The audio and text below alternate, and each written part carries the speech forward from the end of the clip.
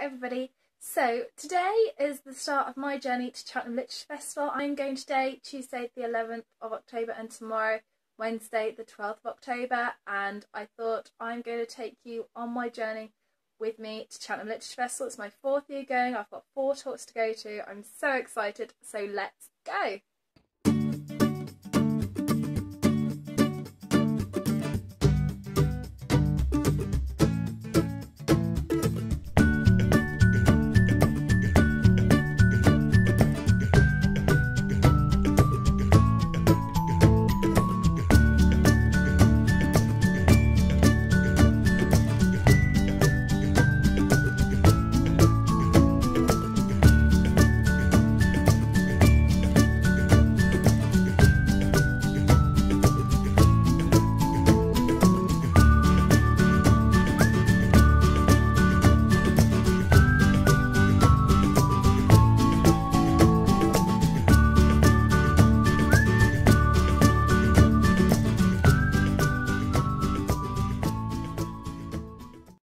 I'm back home now and I'm just kind of lying on my bed just chilling out, and I thought I'd do a little haul for you from day one.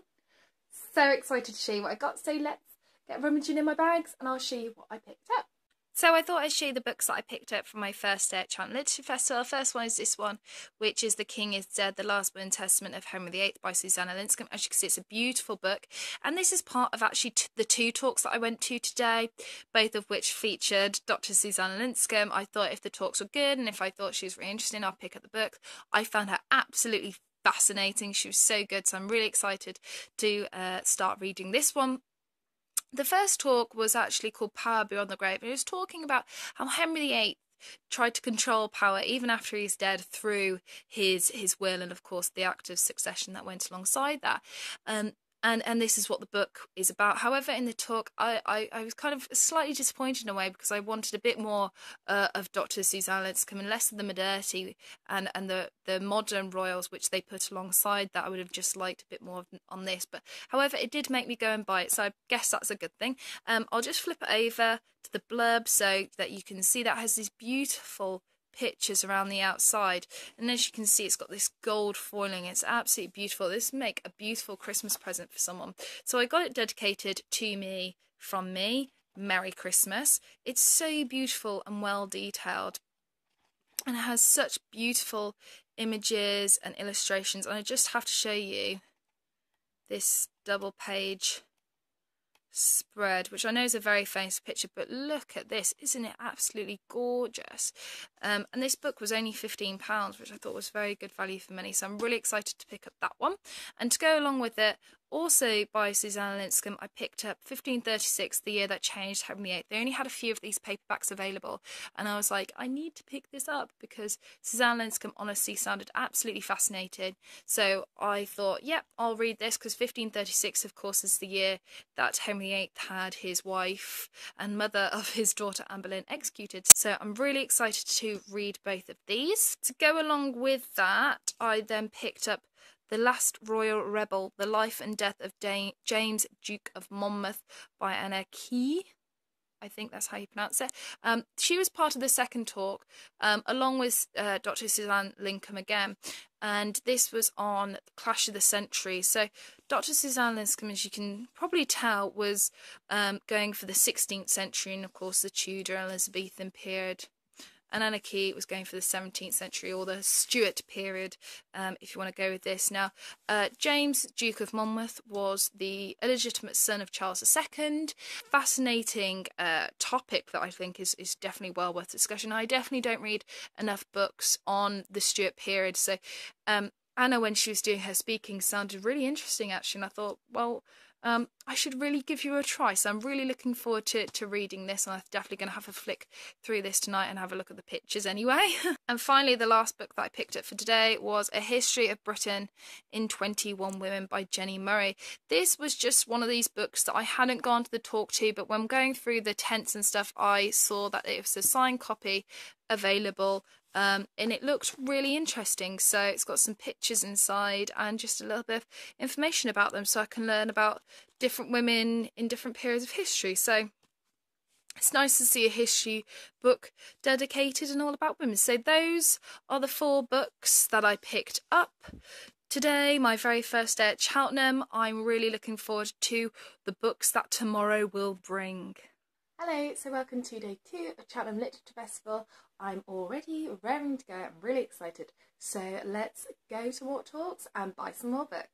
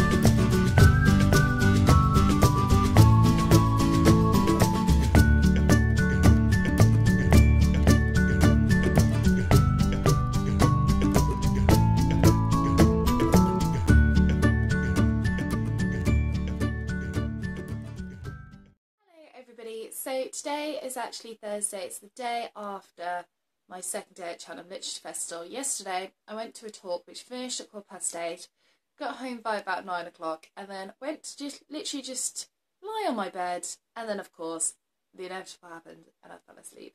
So this morning I thought I'd show you what books I got yesterday at Cheltenham Literature Festival.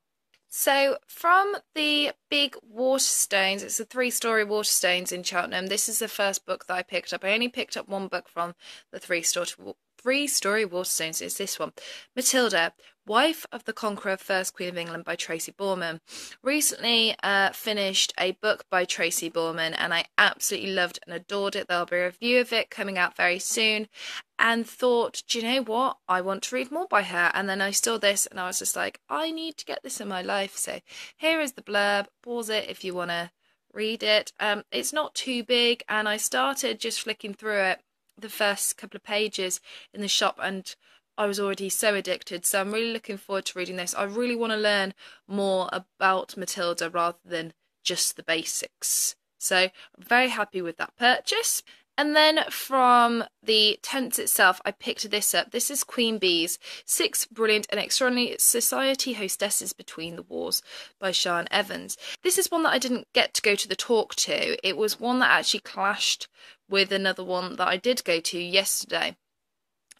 However, I was interested in looking at the book and then saw the book and also saw that it was signed. So I was very happy to see that, and also flicking through it, it seemed really good and a really interesting read. So I'm looking forward to picking this up, and let's face it, it is absolutely beautiful, an absolutely stunning cover. So I got that one. The next book that I got was this one, Alison Weir, 6 Tudor Queens, Catherine of Aragon, the True Queen.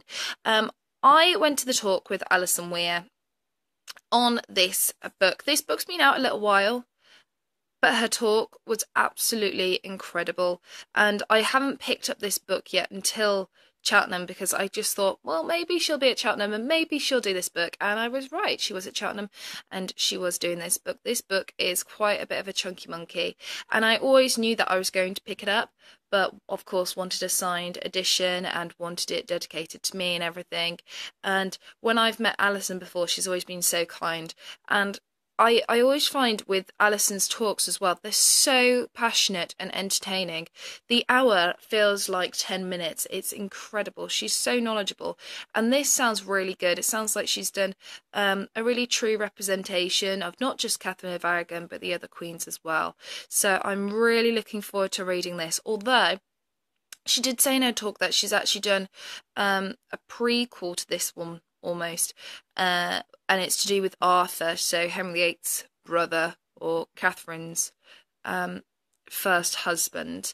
So I'm really looking forward to reading that, but I think it comes out on the 10th of November and it's only on Kindle, so I'm going to read that first and then I'm going to pick this up, so super excited to read that. And also, to finish my set of Alison Weir, I picked up a couple of her other books. So I picked up The Captive Queen.